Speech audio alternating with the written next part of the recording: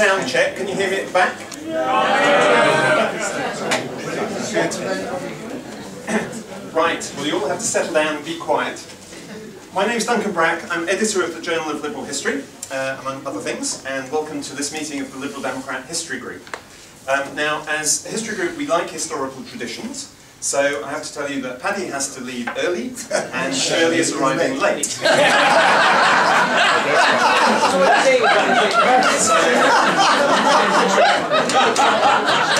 we won't be starting with Shirley. Now, the meeting has two purposes. First of all, to launch our latest book, Peace, Reform and Liberation, A History of Liberal Politics in Britain, 1679 to 2011. Hot off the press, only got printed last week. Now, there are a few other single-volume histories of the party in existence, but none of them go back as far as 1679 or stretch up to July of this year, which this one does. And we also think they're not very good in between. Unless we've sold out already, I think I can still see a few copies at the back. You can buy a copy here. Very keen for you to do so. And our distinguished panel of speakers is also extremely keen for you to buy a copy. And I am not to see you walk out without one. And I should just remind you that one of them is trained to kill with his bare hands. If we do sell out tonight, there are plenty more copies at the History Group stand at the conference, in the conference centre. Now, our second purpose in organising this meeting is to consider the uses of history for a political party. And here I'm going to use a quote from what one member of our panel, Paddy Ashdown, wrote in his autobiography. Some of you were probably around in 1988, 1989. You remember the row about the name of the party, whether it was going to be Social and Liberal Democrats, whatever. Now, towards the end of this story, in July '89, reflecting on the consequences of Paddy's support for the name Democrats, he wrote, "Being a relative outsider compared to the older MPs, I had, in my rush to create the new party, failed to understand that a political party is about more than plans and priorities and policies and a chromium-plated organisation. It also has a heart and a history and a soul." And that's really the theme of this meeting. The heart and the history and the soul of this party. We've attempted to capture the history of the party in this book, and I think we've also managed to portray some of its heart and soul as well. So to discuss all that, and to reflect on people's position in history, I'm going to start with our first speaker, actually a contributor to our very first book the History Group ever published in 1988, the Dictionary of Liberal Biography, but probably better known now as a Guardian columnist, Julian.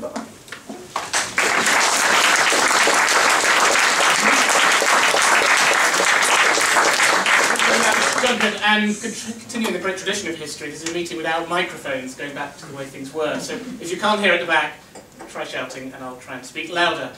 I think the importance of history to any party is great, but no more so than to the Liberal Democrats, a party that's sometimes seen by unkind outsiders, occasionally in my own organisation, as a new party. You can't hear? I shall try even louder.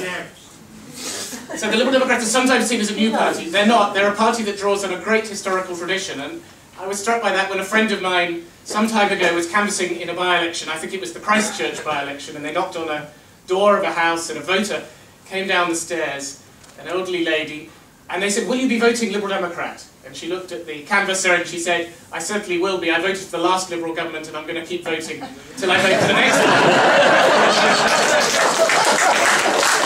That is a big story. I don't know whether she is still voting in Christchurch, I hope so. But whenever you're given a new book, and certainly if you're in politics or in journalism, the first thing you do is turn to the index. So I was sent an electronic copy of this book and I went straight to the index. Sadly I wasn't in it. Both of the fellow panellists were, of course. So I thought, well, what's the next best thing? The next best thing is to look for the name of your employer. So I looked up The Guardian, and it was there, with 2 or 3 references. And one of them, a century-old reference, had this quote attached to it. "The Manchester Guardian is the conscience of the Liberal Party." Well, I would ask, has anything changed? Apart, of course, from the Manchester bit, which sadly we lost sometime before I joined the organisation. The Guardian is, after all, the paper that in May last year ran an editorial just before the election, which some of you might have noticed, telling the world that, quote, the Liberal moment had come. As soon as we did it, we changed our minds and decided to moan about that dreadful Tory sellout Nick Clegg, but then that's The Guardian for you. And the good side of that is that nobody at least tells us what to do. And in case we ever, at The Guardian, take ourselves too seriously, I should perhaps point out that polling showed that Labour support amongst Guardian readers actually went up among the people who bought The Guardian, despite our very wise words. So maybe our leaders aren't quite taken with the seriousness we'd hoped for, and I've written an awful lot of them, and it's painful to think of that. Well, it took almost a century for The Guardian to get around to endorsing the Liberal Democrats, or the Liberals, fully after a rather long enthusiasm for the Labour Party, and once in the 1950s, a leader that none of my colleagues mention in the office at all now, although I have a secret copy of it, in which we called on Britain to chuck out Clement Attlee and elect a Tory government. That was in 1950, and Britain did. And I hope it will be less than 100 years before we see The Guardian backing the Liberals again, although we have to hold our breath on that one, I think. The judging by some of my colleagues, I really don't think we're likely to see it soon. Still, there's nothing new in that. I thought before this meeting I would dig through the archives, 150 years or so of wise Guardian advice to the Liberal Party and its successors. Equally wisely, most of the time, the party's been ignoring our advice. The following, for instance, isn't from tomorrow's paper or tomorrow's online website, but from March 1866, about Earl Russell's Liberal administration. And it begins like this, quote, "The great Liberal Party, aware of the growing schism in the cabinet, began to count the days when the rotten fabric will fall to pieces, probably of its own accord." Well, you could say that about any government, of course. Predicting doom is a journalistic standby. Not that we will be so lazy these days. So skip forward 50 years. We move past Gladstone and we reach the Manchester Guardian, still the Manchester Guardian, in 1906 at an election. And just in passing, looking for the election editorial, I came across this report about a campaign speech by Asquith. And it begins, "At this stage, there was a considerable interruption and hubbub, owing to the action of a woman who occupied the front row of the top gallery at the back of the hall." No change there then from great Liberal traditions either. "She shouted in a shrill voice, 'Is the Liberal Party prepared to give the vote to women?' and at the same time displayed a piece of white cloth onto which was inscribed, 'Votes for Women.' There were loud cries of 'Sit down and throw her out.' And a man sitting nearby seized the flag, tore it into shreds and threw it into the gallery below."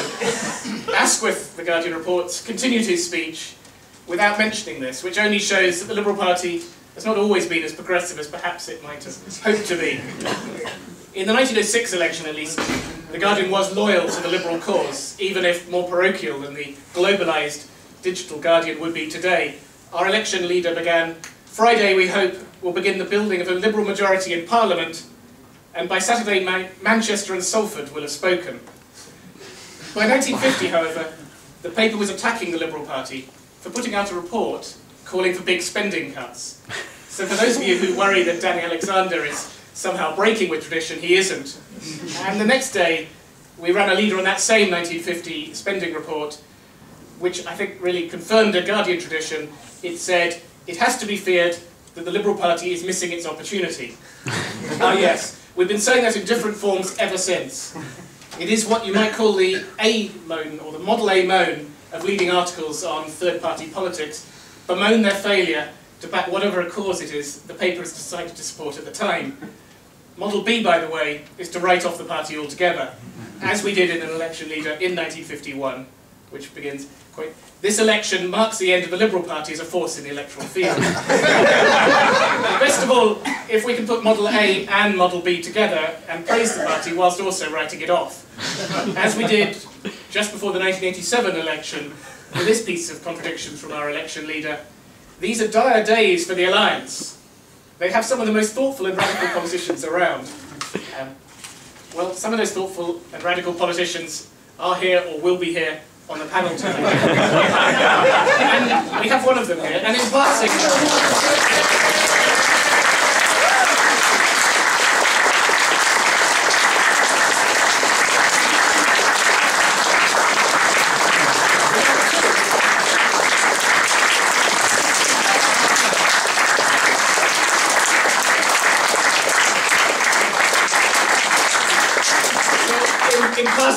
I dug out a early Guardian report from 1981, the first, I think, in which Paddy Ashdown was mentioned in the Guardian, and in which he, quote, gave a speech in which he attacked personal ambitions.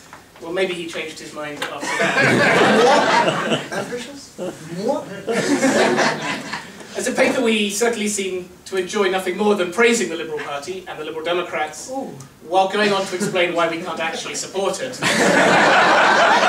1979, we said the party was the only one to have been at all consistent during the campaign, while announcing, quote, the immediate fight for Britain is once again between the Labour Party and the Conservative Party, and surprise, surprise, plumping for Labour with a sort of sigh, or doing the same with at least a nod to the possibility of backing the alliance in some places in 1992, the election I'm sure Paddy might talk about a bit later.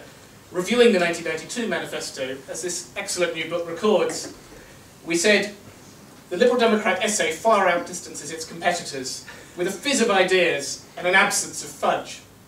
That didn't mean we actually called for Paddy to become Prime Minister in the pre-election editorial that followed. So there you have it, 150 years from the Guardian and the Manchester Guardian, calling on the Liberal Party and the Liberal Democrats to be brave, radical, praising the party's policies, and then writing it off as irrelevant. I hope that we both last long enough to spend another 150 years doing the same. Thank you.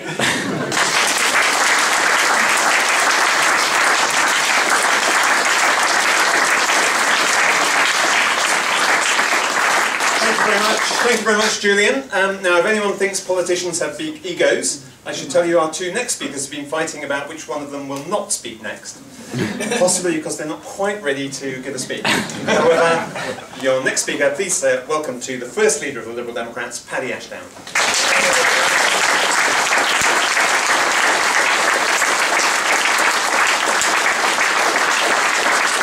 Well, I hope you're enjoying yourself, because I'm going to set you all a little test in a moment.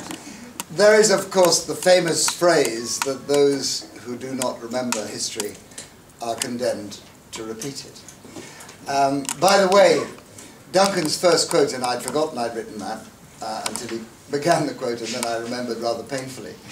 I mean, it was, to be honest, it was, I'd just become leader of this thing called the social and, what was it called? I can't remember. Salads, or the Slids, or something. And in thinking about a new name, I completely ignored, as others in the party did not, that quotient that Duncan just referred to, our soul and our history. And that history goes back a very, very long way. Indeed, as I shall try and suggest to you in a moment, actually it is a history that has been relevant in ways that the Tory and Labour Party can't even touch, near touch, for more than, well, several thousand years since we first started to create what have become known as the European values of humanity and liberalism and internationalism. And so here to try and prove that for you is a little test.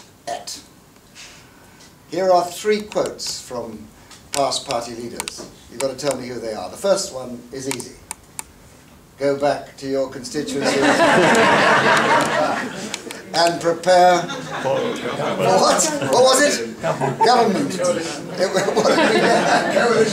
What did we get? I can't remember, but it certainly wasn't government. The next, which we might go a little bit further back, of course, was march. Troops to the sound of gunfire. March your troop. I intend to march my troops to the sound of gunfire. Who was it? Joe. Here's the third, which you may find a little more difficult. Ideas are not responsible for the people who believe in them. Who said that? Me, when Alex Carlyle did something fucking stupid.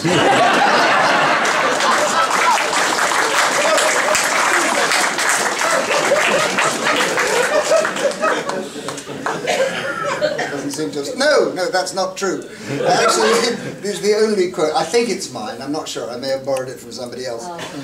You could go back a little further. So here is the speech. See if you can guess this one. We are, I suppose, in the 1906 government. If I could do it with a Welsh accent, I would do so. There has been a great slump in Dukes. There has been a great slump in Dukes lately. I won't continue. They have been making speeches lately. One especially expensive Duke made a speech. And all the Tory press said, well now really, is that the sort of thing we are spending £25,000 a year on? Because I tell you, 2 fully equipped Dukes cost as much as 2 dreadnought battleships.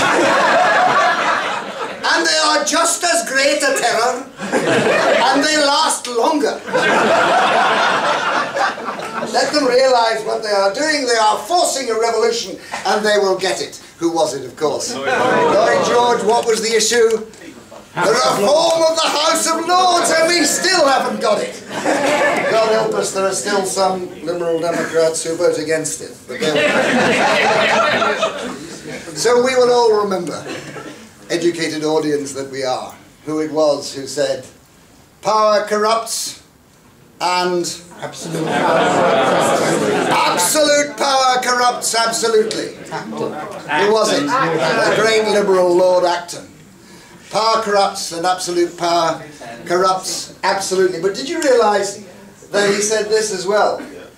A state which is incompetent to satisfy different races condemns itself. A state which labours to neutralise, to absorb, to expel them, destroys its own vitality. A state which does not include them is destitute of the chief basis of self-government. No, that's Acton too. And here's the last one of his, which I adore. I mentioned just we were at a community politics meeting a few moments ago. Acton said this, and it ought to be emblazoned on every community politics leaflet that we have. It is easier to find people fit to govern themselves than it is to find people fit to govern. And he was right.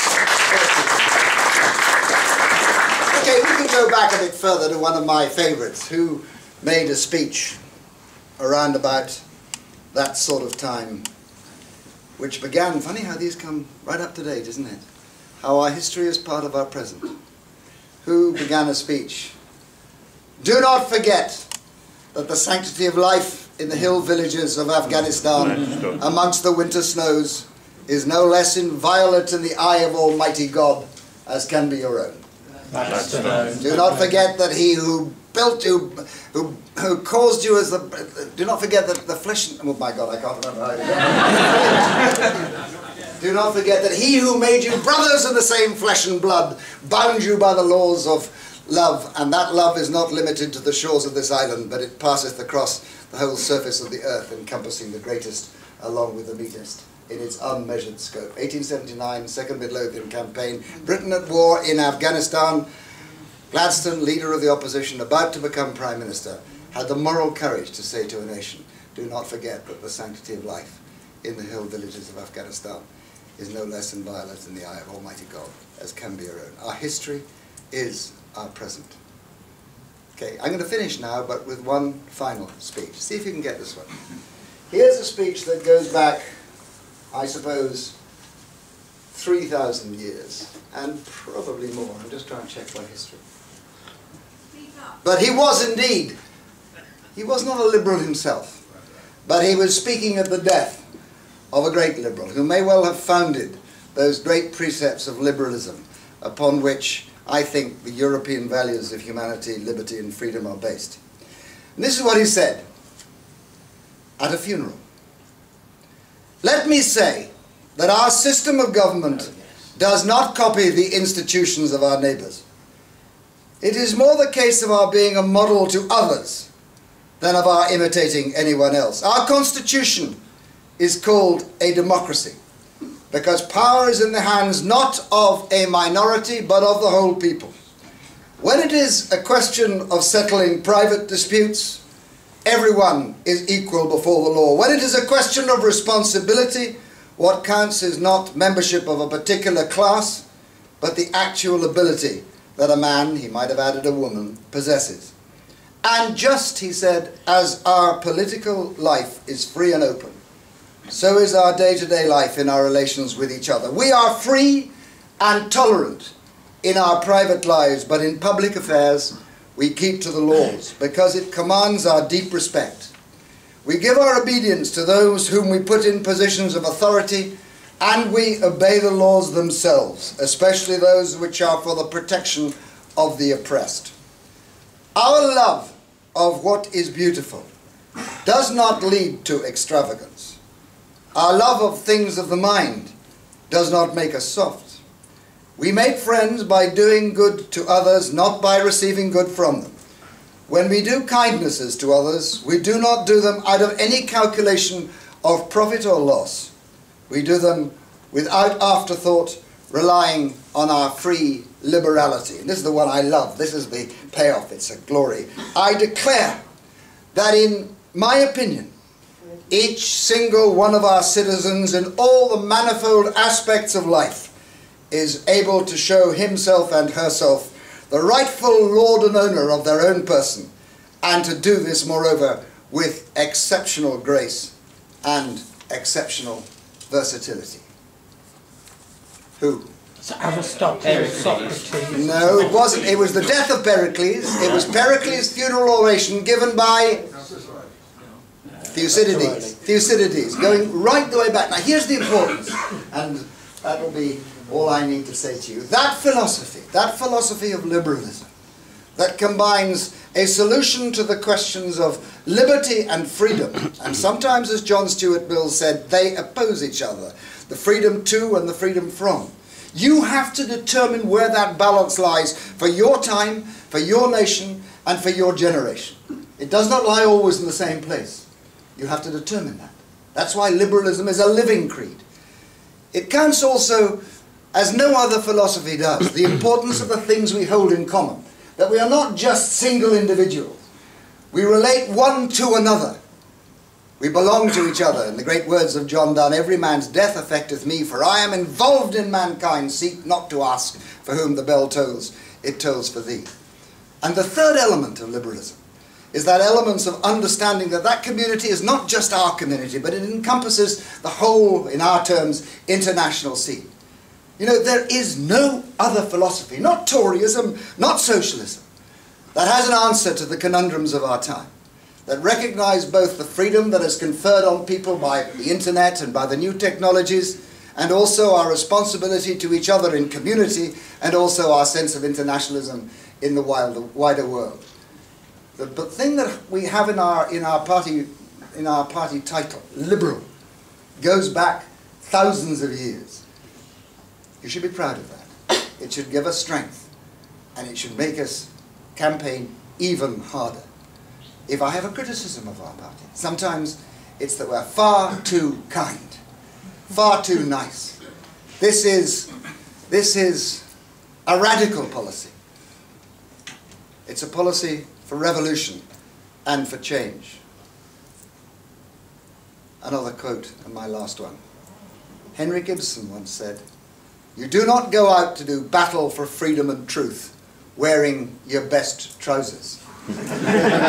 Sometimes I think our party wears its best trousers too much. This is our heritage, and it's also our message today, and we should be proud of it.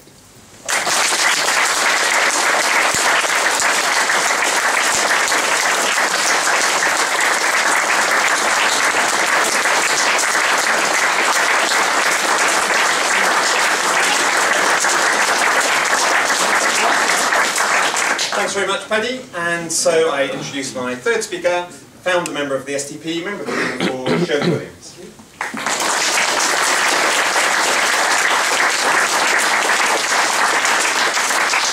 Well, I wish that I'd asked Paddy to speak last, because I think it was a wonderful final speech. And it said all that you wanted to hear about the idealism of liberalism. I'm going to talk rather more drearily about some of the lessons from history that we mustn't forget. And therefore my speech will be less a marvellous combination, almost like a kind of walking through pictures and an exhibition, to quote a famous composer, which showed us one great liberal figure after the other, using the word liberal internationally, widely, and covering a very wide range of people. I'm going to talk about something a bit different, and alas, I fear, not quite as inspirational. My husband, my late husband, used to teach a class at Harvard called Uses of History. It was an attempt to try to teach a completely and historically educated generation of students about what you could learn from history. History hardly appeared in American school syllabuses. In many cases, it simply wasn't taught, with the single exception of the American War of Independence. It had quite a lot to do with the way in which, to this day, Republicans think of the world's ending at the coast of the United States, a kind of medieval view of the world, where the monsters begin, where the beaches end. But nevertheless, it was crucial for the young Americans who were going to go on to become leaders of their country, whether they were in the legislature, or in the legislatures of the states, or in the military, or wherever it was, something about the lessons of history. So my husband used to teach them about the war in Vietnam, and the message that came through from that about the impossibility of bombing a people, especially a cohesive people, into a system they didn't believe in, which tried to show them what would happen if you simply used force, and the way in which if you use force you often consolidate a population rather than splitting it and fragmenting it. And that lesson was learned for a relatively short period of time. And 30 years later, when the decision was taken to invade Iraq, it was fundamentally forgotten. Yet many of the lessons of Vietnam reoccurred in the aftermath of the invasion of Iraq, and did so with the same devastating consequences, not just for civilians, but for the world's settlement and its ability to accept the idea of peace rather than war. He also used to teach them quite a lot about the Great Depression, about the way in which in the late 1920s and early 1930s, the United States had slipped into a depression so deep that for many, many years unemployment in that country was well above 20%. Then there was another lesson. He didn't teach it, we read it. And that was the lesson of 100 years ago. I was reading in the train coming up a book which is called The Strange Death of Liberal England by George Dangerfield. And it revolves above all around the year 1911, and it shows the way in which an extraordinarily powerful Liberal Party, one that had dominated most of the previous century, one bejeweled by the people to whom Paddy has referred, collapsed within a matter of a few years, back into being at first a lesser member of the coalition, and then after that into being a party that warred between itself, between the National Liberals and the ones who refused to become National Liberals, and meant that the Great Liberal Party was reduced in the years after the Second World War to at best a shadow of its former self.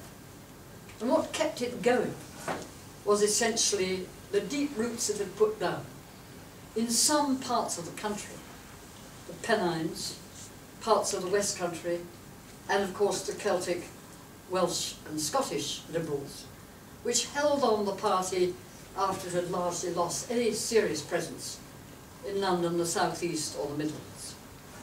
And that took a very long time to be resurrected. It's proper, I think, that we should pay tribute to David Steele, who put together the Liberal Party after the desperate consequences of Jeremy Thorpe's scandal. And I must say, those of us who are part of the Liberal Democrats owe a huge debt of gratitude to this militant man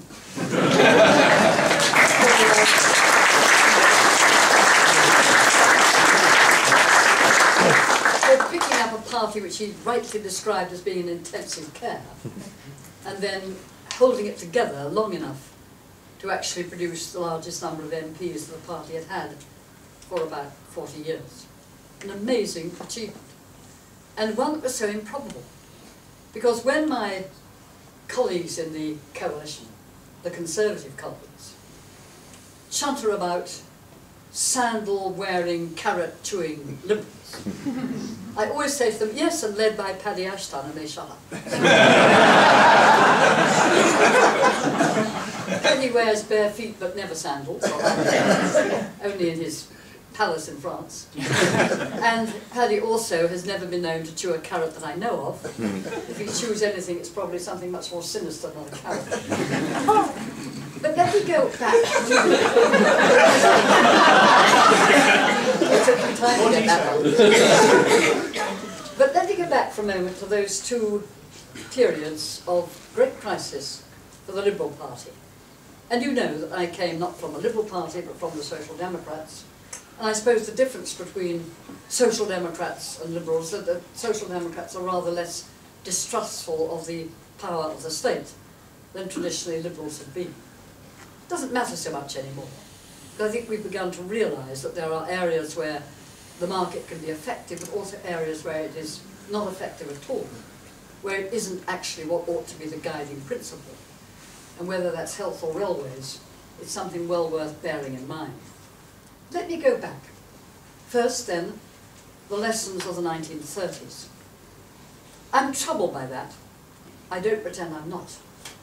I think sometimes that we in the coalition should be thinking, at least a bit, about the possibility of a job creations programme, directed especially at young people, if we find that we need to go ahead and create rather more stimulus in the economy.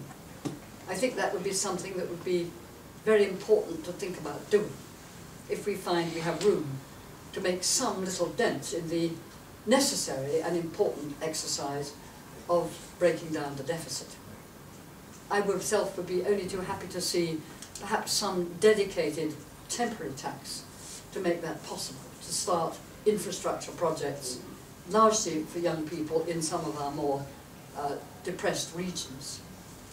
The 1930s I'm reminded of all the time, because one of the things which, thank God, we've got what's capable for, is not to simply accept that we have to take the dictation of the market without any question about whether it's right or whether it isn't. The strange thing about the 1930s is that for so long, government simply sat down under it and treated what was happening as being an act of inevitability, and the only leader of the Western world who decided that this wouldn't do was, of course, Franklin Delano Roosevelt, who, in making extraordinarily radical changes, brought about the gradual recovery of his country, and more important, brought about a liberal democratic government, which was no longer threatened by what at the time was an extremely irrational and in many ways emotional right wing. That was the 30s. Here we are 70 years later, and we see President Obama meeting exactly the same sort of thing. An irrational, dogmatic attitude which says that nothing can be done to change the situation, and if it is done, then it should be stopped and repealed and rolled backwards. It's a very great worry about the United States that Obama cannot get any agreement about how to deal with the present economic problem. When you worry about our situation as being part of the coalition, let me tell you a very quick story. I think it's well known that I wasn't at all happy about the coalition, unlike my great former leader. I didn't want to see a coalition. What I wanted to see was a minority supply government, a conservative one, which we would sustain by voting for the necessary supply, but we would not be connected to the laws passed by that parliament, because you're not in that situation. I thought that I was right until I went back to the United States, where, as some of you know, I was for 10 years a professor at the Kennedy School at Harvard. And then I saw what happens if you have total polarization, and you cannot overcome it even in a situation of serious crisis. What happens is that in the end, a democracy cannot deal with the challenges that confront it.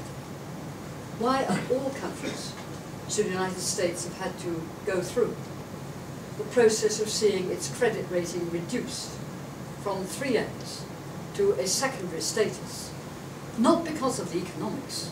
The United States is still substantially better off than most of Europe, but because the political system failed, became gridlocked, became unable to come up with any constructive ideas at all. And that made me think that hard would it be for me and many others to swallow down a coalition with a Conservative Party that I'd spent most of my life fighting. In this particular situation, it was necessary and it was right. And that's why I think on that particular lesson from the 1930s, I came to the conclusion that one had to make the political system work, even if it was painful and difficult to do so, and even if it didn't last forever. It didn't last forever, because one of the advantages we had over our long-ago colleagues, the 1930s in the Liberal Party, is that, of course, in their case, they were being slowly overcome by the growth of the Labour Party, and they were divided among themselves because they'd never quite decided which side of the argument they were on. Let me turn next to 1911 and say very directly that 1911, I think, expressed a failure of the Liberal Party. It wasn't surprising that it led, not as it happens, as we now know, to the death of liberalism in England, but certainly to a very long period of recession.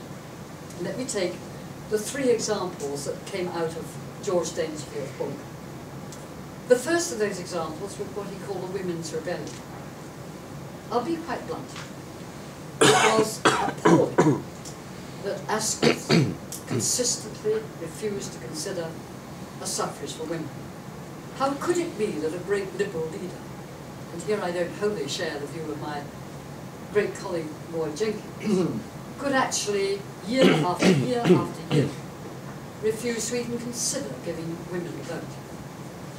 How is it that in our own party today, a 5% drop from where we were in the 2010 general election would wipe all but 2 of our women members off the House of Commons altogether?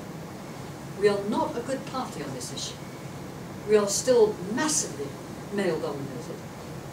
I don't mind if they're good men.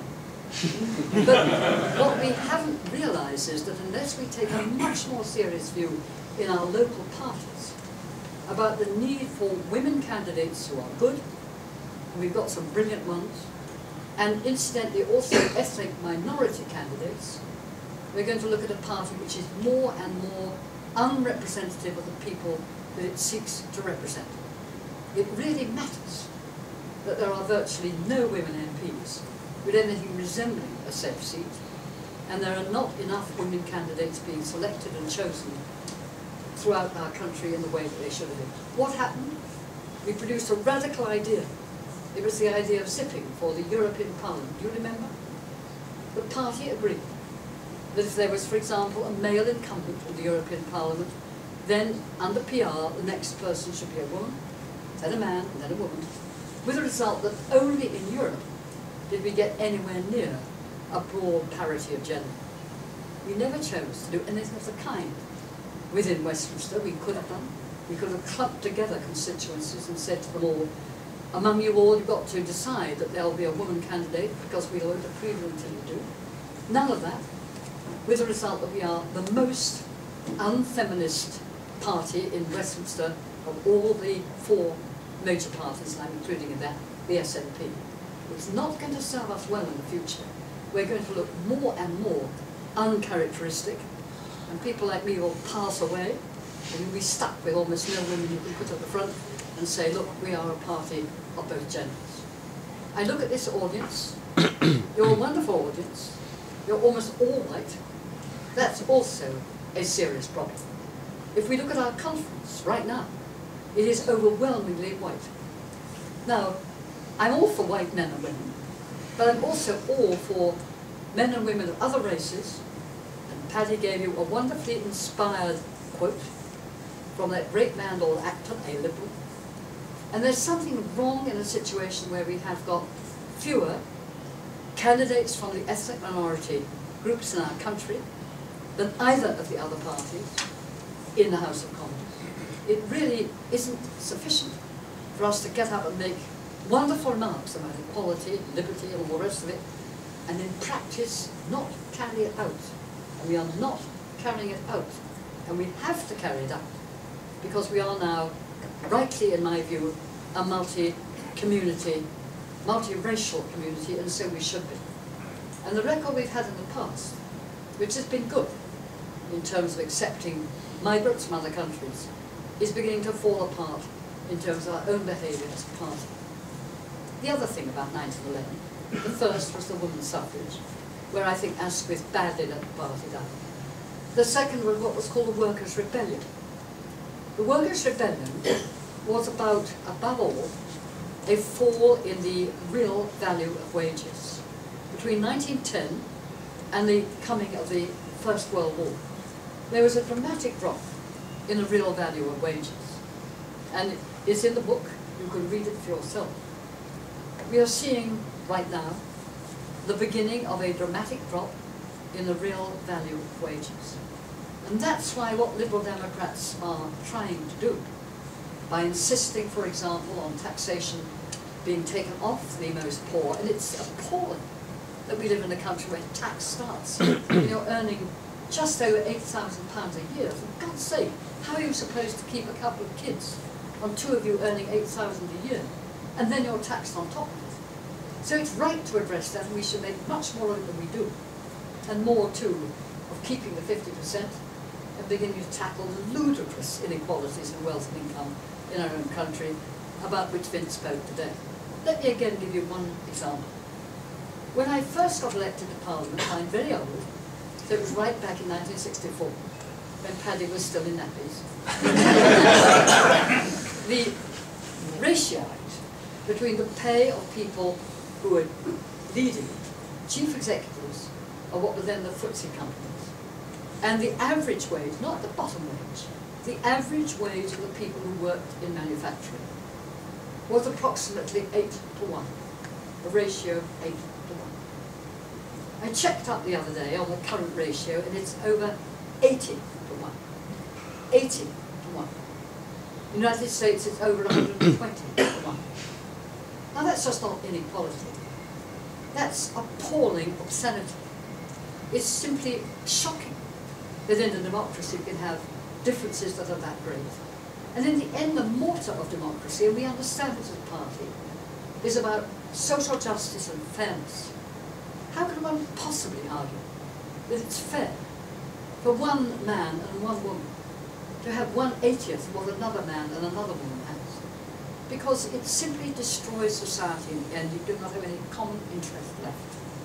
So the lesson, I think, from 1911, that second issue about the decline in real wages, which the Liberal Party at that time never seriously addressed, is one we are, I think, beginning to seriously address.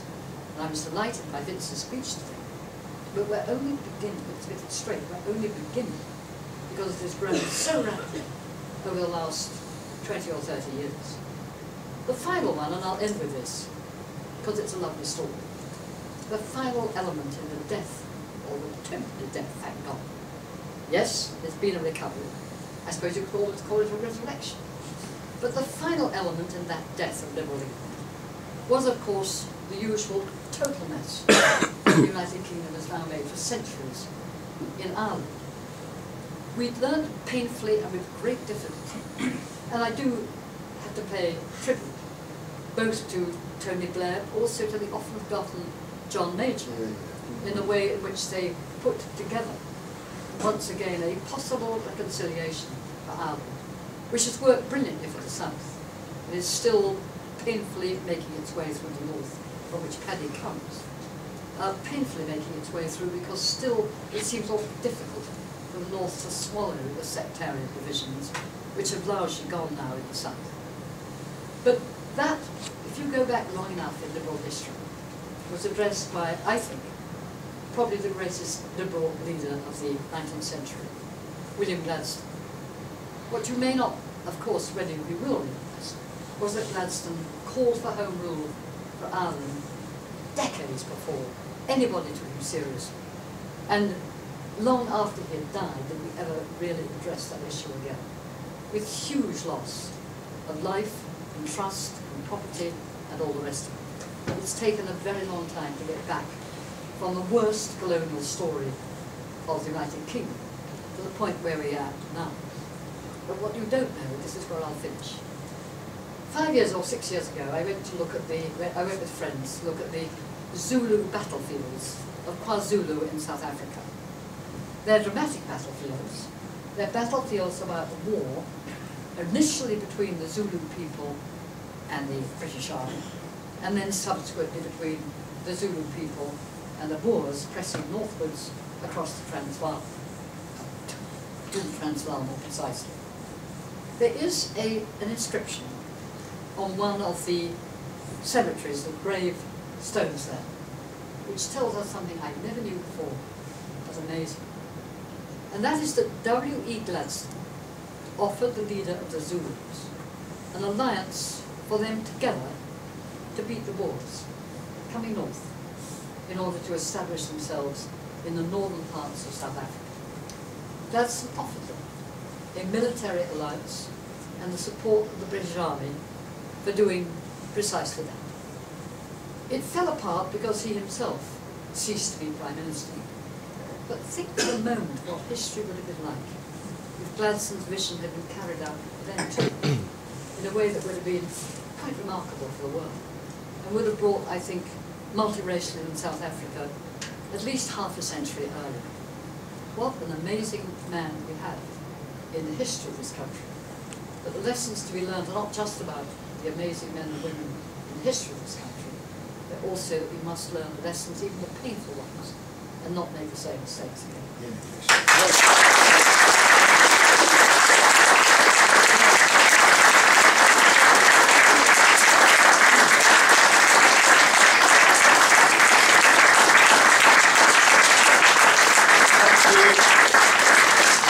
Thank you very much, Shirley. We've got about 10 or 15 minutes for questions, but before we go on to that, I'm just going to tell you a bit of information about the Lib Dem History Group that's organised this meeting.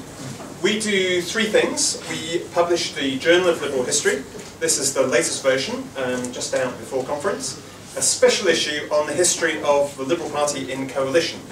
And if you think we're in trouble now in this coalition, you should read some of the historical bits. Absolutely right. It's a quarterly. If you subscribe now, you'll get this issue and the next four.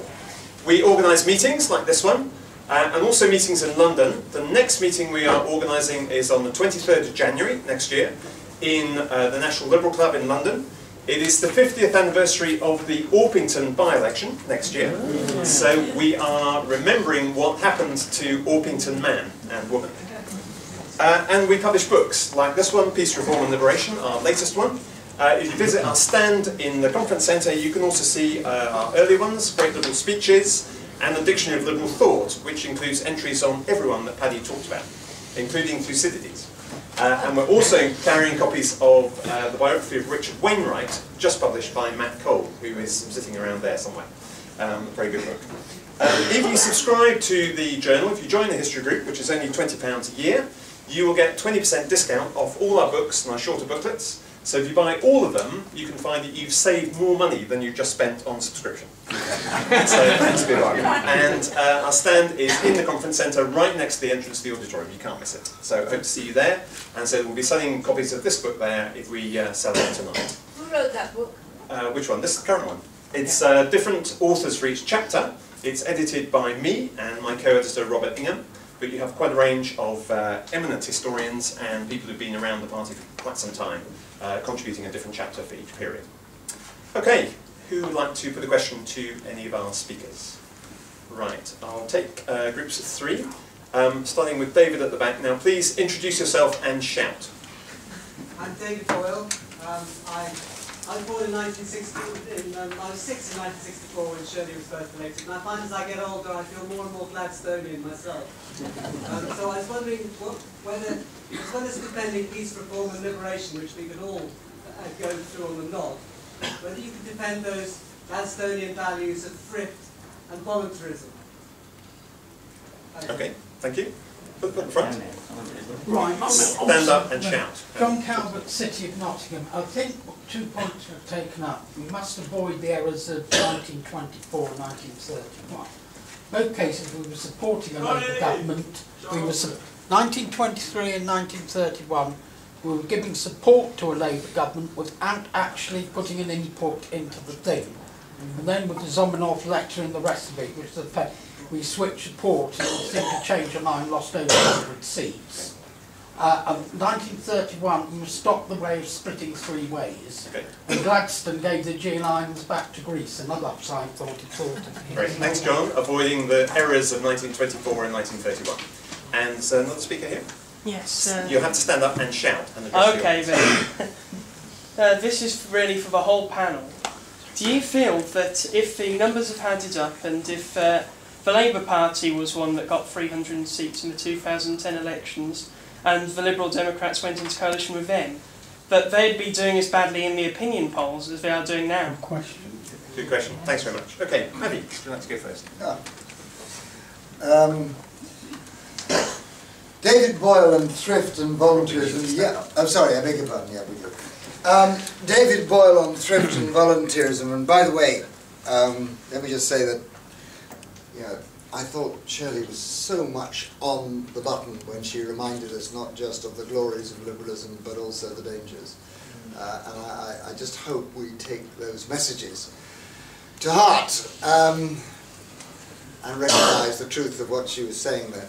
Let me just come back to thrift. Yeah, I think they are, absolutely, David, translatable. What is thrift? I mean, what do we say when we talk about environmental protection? It says be thrifty about the use of our resources, make sure we use them effectively, live lightly on the earth. And so I think that is translatable into the modern age precisely. And volunteerism, well, community politics is based on that. The fact about community politics, I sometimes think that we use it as an electoral technique instead of, as we were discussing in the previous fringe, actually part of our philosophy. It's about giving people power. That great line of Gladstone's, which is on the wall of the National Liberal Club as you go in. Liberalism is trust of the people tempered by wisdom. Toryism is mistrust of the people driven by fear. Well, of course, none in the present coalition of the Tories. but you know, that's what it's about. So yes, I think we are indeed. Those values are liberal values that come through into the modern age. On the second question, the question was, would we be in the same position today? Do you know, I campaigned, like Shirley, I was very doubtful about the coalition, because, like Shirley, I'd spent my time fighting the Tories under Thatcher. Like Shirley, and if you take them, Shirley, Charles, Ming, myself, we're all very, very nervous about this. It took me about 3 hours, Shirley probably less, because she's quicker than me, to decide it was nevertheless a good thing, and therefore I have supported and continue to support it. I think Nick's judgment on this was spot on, and those of us who'd lived and opposed Toryism through the Thatcher years had not understood the nature of some of the changes, which have surprised me about the things that Tories now believe in, like civil partnerships. That we heard the other day, like for instance localism, which they appear to be serious about, although not to the extent that we would wish. So I don't know, I wonder whether that Labour Party, a Labour Party that had lost the will to govern, lost its way, lost its enthusiasm, almost had a death wish. I did all I could to try and encourage them to come up with a sensible proposition, and they comprehensively failed to do it. The arrogance of Labour at that stage was appalling, appalling. And you were dealing with them head on. So I mean, I'd like to think that it would have been easier. I'd like to think it would have been successful. But if I look rationally and coldly at the last year and at what Labour was and what it's done since, I'm not sure I was right. I think it might have been worse, frankly, than some of the things we're currently having to do. Worse. But who knows? What would have happened to this of history? Can I tell a story? Yes, please. There's a lovely story about Mao Zedong. A friend of mine was a Chinese. I learned Chinese with him, and he was Kissinger's interpreter during the famous the end of the Ping-Pong diplomacy. Kissinger flew to Peking, and Mao called for him, as Mao always called for people at about 2 o'clock in the morning. And my friend was translating for Kissinger, and they appeared before Chairman Mao. And Kissinger wanted to put this conversation into the context of not the Secretary of State visiting the chairman of the People's Republic of China, but one historian to another. So Kissinger's opening remark was, Mr. Chairman, I've always been fascinated by what would have happened ifs of history. What do you think would have happened, he said to Mao, what do you think would have happened if the man who was assassinated in 1962 was not John F. Kennedy, but Nikita S. Khrushchev? To which Mao thought for a moment and said, do you know, I don't think that nice, rich Greek ship owner would have married Mrs. Khrushchev. Thank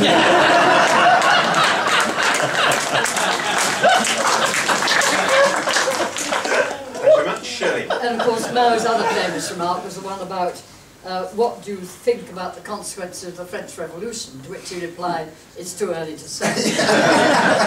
let me look at the couple of questions that have been asked. Thrift and voluntarism. Thrift. I think one of the things that's quite interesting is that we're now as a country going through a kind of cultural recognition of how far the last 4 years were completely unreal. The years between 2007 and 2011. Unreal for a country which had got the highest household debt, as Vince said earlier today, of any country in the whole of the Western world. It wasn't just, as it were, a national piece of absurdity, it was also, let's be honest, an individual piece of absurdity. We all lived on debt. We all hoped that the value of our occupied houses would go up and up and up, and therefore we could borrow against an expectation of them increasing. And of course what's happened is you can still do that if you're very wealthy, and if your houses are very expensive. But God help you if you live in Belton and a semi, and you're waiting for your debts to be paid off by the value of your house increasing. It won't. It isn't. It's going in the other direction. So one of the things that I think are beginning to discover again about thrift is that it leaves people with a much less sense of anxiety.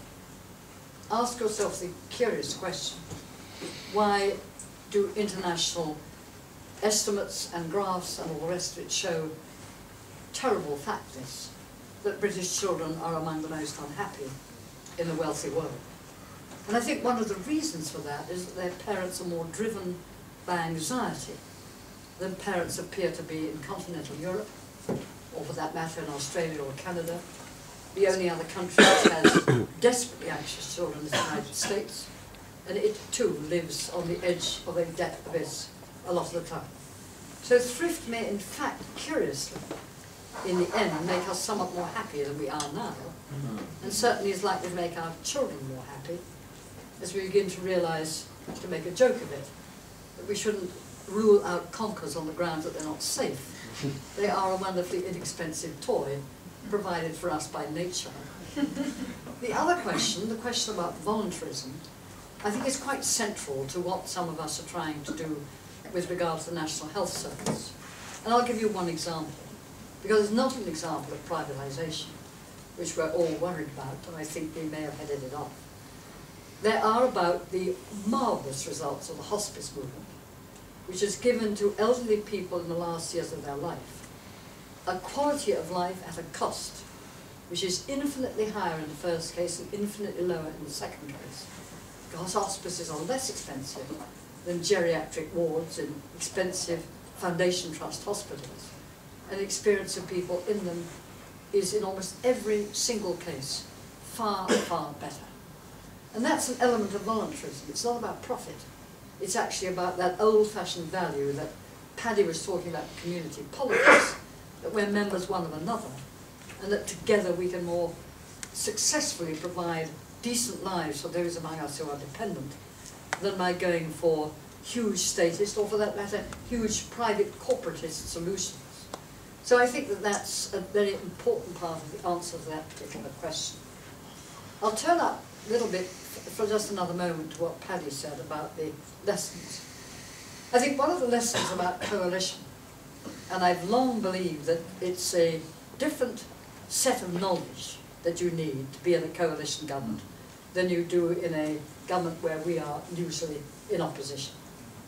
The lesson we learned about being normally in opposition is that you dig in, you put your roots down, you get real community pavement politics working, and at the end of the day you aren't rooted out when the tsunami comes, you're still there. electorally. But in a coalition it's different. And I think what we're now learning is that we need to get in at the earliest possible moment. We need to look at what the proposals are from ourselves, but also from our Conservative partners. If we don't like them, then we should start the process of discussing them and arguing them and negotiating about them, not halfway down the track, as sadly has happened with the NHS, though we've rescued, I think, something from the shambles. But right at the very beginning, you make yourselves difficult, you make yourselves abrasive, you continually press what you think the changes should be at every level, in every way, first privately, and then, if necessary, publicly. And at the end of the day, you settle for what you can agree on that is the best you can get out of the discussion between the two of you. If I may give an example, it's like a very lively but somewhat strained marriage. And that's not a bad analogy. What we can't do, and what I'm afraid we sometimes do still do, is to take the view that we are the Liberal Democrats, we are the minority partner in the coalition, and our job is to march through the lobbies without thought. We've got to go back to thinking about it. We've got to go back to discussing it within the party that you are in the country, with the parliamentary parties, and have those discussions, tough as they are, from the very beginning. It's a lesson the Germans have learned, it's a lesson the Scandinavians have learned, it's a lesson we are painfully learning. And it isn't an enemy of the coalition to not simply accept what comes to us and adopt it and go through the lobbies, driven by the whips. That will only last a short time. What matters is the concept, the belief, in negotiation leading ultimately to consensus, which enables us to govern more sensibly than the Conservatives would certainly do on our own. And of course it sometimes means swallowing down things you don't much like and keeping the company of people you're not wild about, but it's the way to go. And one more comment, which I address rather horridly to Julian. One of the things that Paddy was talking about the Labour Party, I think the Labour Party's record is very mixed. In some things it was good. Much more expenditure in education, much more on shore staff and things of that kind, more money in the last little while for health, and in some cases I think quite a good record on things to do with disablement and so forth. But on the other side you had this huge level of bureaucratic interference. You had this endless micromanagement. You had this involvement in the public services with ministers continually double-guessing what should be done, driving teachers and doctors and others into a state of near hysteria about the level of constant interference that their lives went through. But there was also, in some cases, an extraordinary level of commitment to not the best, but the worst of the private sector. And what I have to say, with great respect to Julian, who I think writes marvellous leaders, is that The Guardian has got to be more honest than it's been so far about the record of the Labour government, about what was good and what was mistaken and what was actually bad, like the running up of all this debt over the last few years. And when it does that, more of us will go back to reading it with satisfaction again. I always read The Guardian, but I increasingly get really angry until I get to the leader and I feel better again.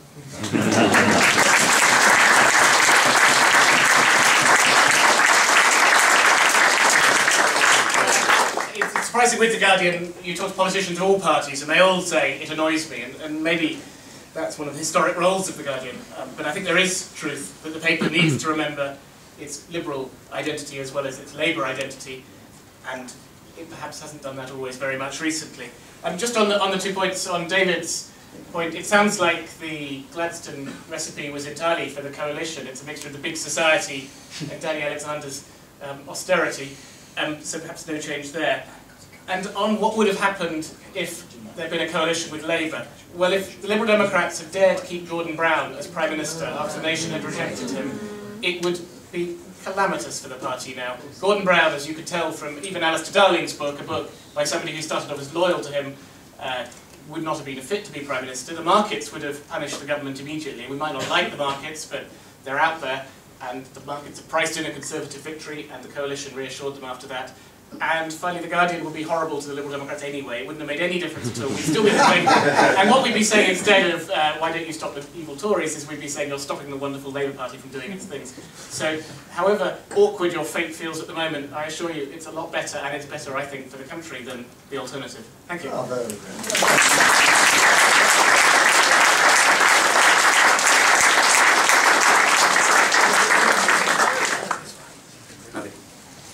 Well, look, I'm sorry just to come in again, so I know you've got another... You want to call it a halt, I think we'll... There's a couple more still. I just want to pick up on this voluntarism thing, because I don't think it's been properly made. The danger of voluntarism is it is the same as the big society. You know, and the big society is a good idea, but it's a very small idea. It's a tiny idea. The idea is that you spread around goodwill and voluntary work. That's not the same as we're proposing. We're talking about spreading power. That's something, you know, this is a subversive doctrine, not voluntarism. I mean, voluntarism is perfectly fine. I like people to volunteer, especially if they volunteer for something that I'm interested in. But actually, it is much more dangerous to say, we trust you, we're going to give you power, you make your own decisions about the governance of your own society at the community level, even if you do things I don't like. I'm prepared to go along with the principle you should do it. It's much bigger than just voluntarism. Let's not get this confused.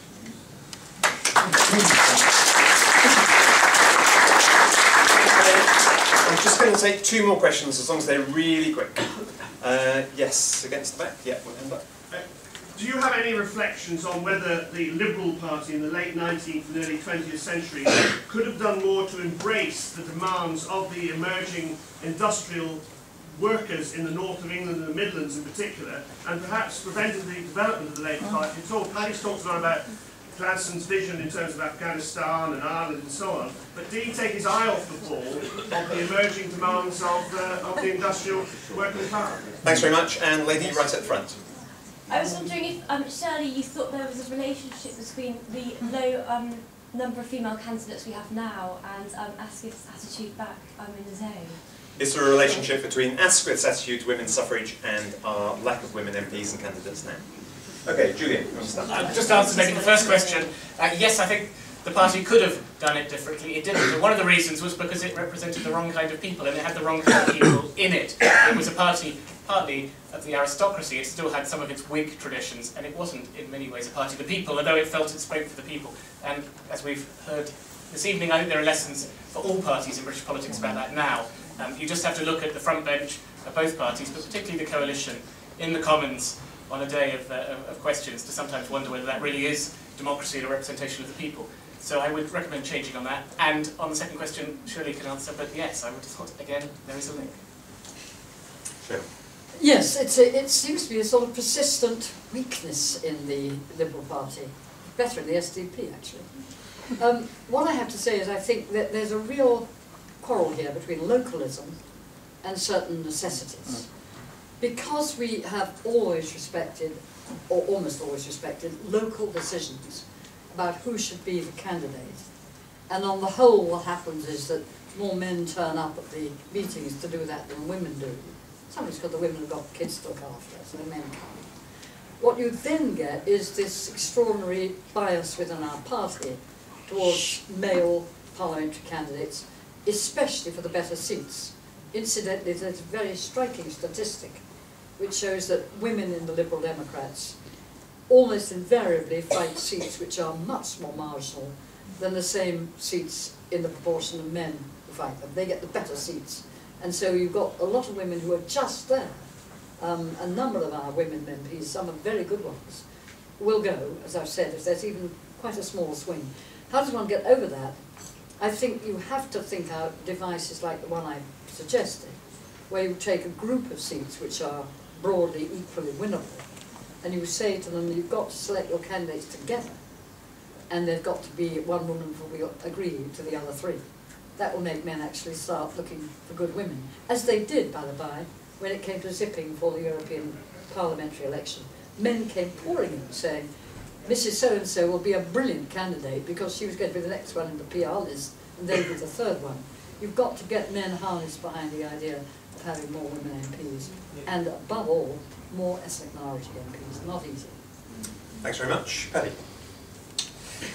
I'm not sure that it is true. I mean, look, I've come to the conclusion that we are going to have to do some engineering to get this right. I think this is such a failure for our government, for our party, that the old argument which I heard men, and frankly, I have to confess I subscribed to as well, I think I was wrong, that it was somehow illiberal, somehow, we said it, I don't know if you heard the Guardian debate, but there's quite a lot of discussion on it then, and I have concluded that actually we just can't continue to call ourselves a liberal party unless we resolve this issue. And therefore some mechanism of engineering an outcome, at least as a temporary mechanism, until women have their, and of course ethnic minorities are properly represented in our parliamentary party. I don't think it's entirely true, Shirley, and let's just recognise the difference between ourselves and Labour and the Tories. We don't have winnable seats, by and large. At least maybe Yeovil's one, and maybe, but there are very, very few winnable seats, as there are in the Tory party and Labour party.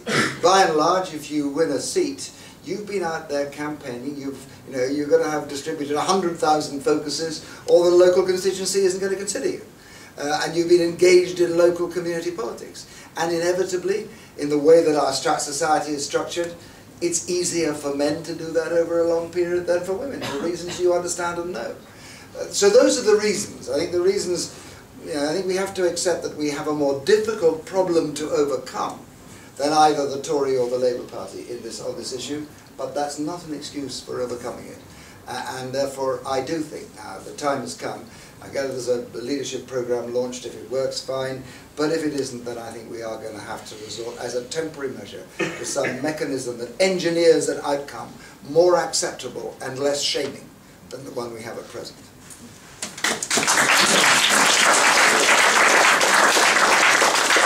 Well, in that context, I might just mention that our next publication, which we hope to have ready by the spring conference in Newcastle next year, is a pamphlet on famous women liberals in history, and Liberal Democrats and Social Democrats, of course. So you might be interested in looking at that. Right, then we now see to close the meeting. Conrad Russell argued that the British Liberal Party, and by extension its successor, ourselves, Lib Dems, is probably the oldest political party in the world. And that 3.5 centuries of history is something we've tried to capture in the book. And it's really something that's at the heart of what this group, the Liberal Democrat History Group, tries to do. To remember that history, to celebrate it, and to learn from it. And with your support, we aim to carry on doing that. Thanks to all our speakers, thanks to you for coming, and see you at the next meeting.